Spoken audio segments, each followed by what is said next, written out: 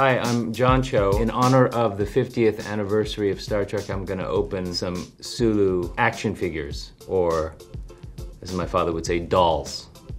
So this one is Mirror Sulu with Galactic Empire gear. All right, let's do it. Here he comes out of the plastic amniotic fluid. We're birthing a Sulu, an adult Asian male in his mid-30s.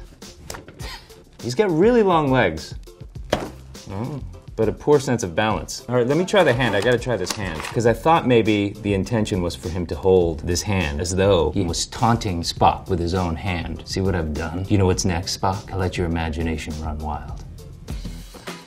Ah! Security Chief Sulu. I call him I Dream of Sulu. This guy looks less like George. He sort of looks like Asian James Franco.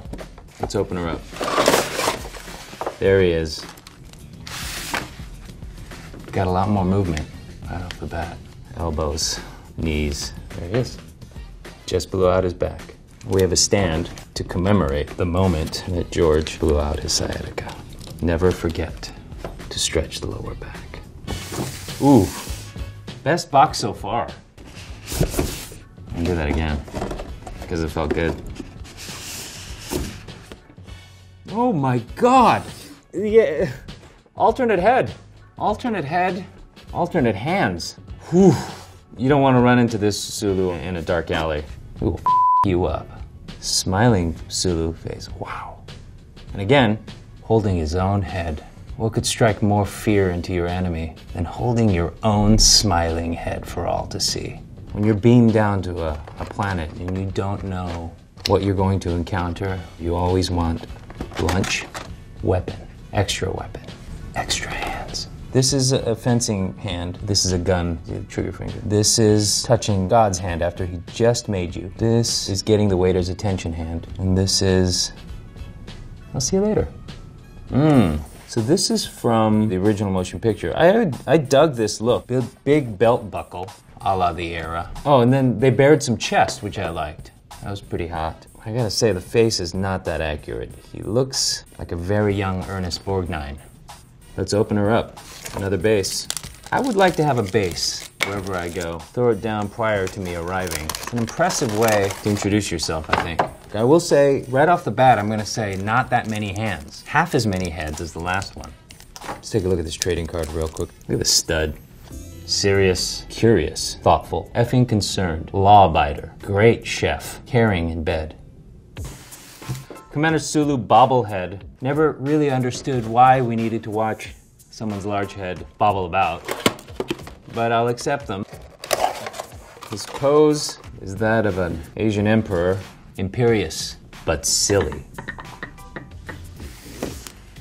Wow, so much bigger. Does look bloated like Scarecrow style. I guess that looks like me. I mean, close enough. Very muscular.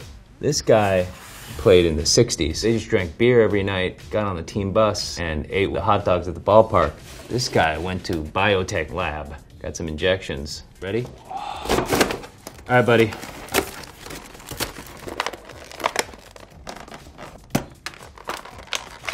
Nope. What?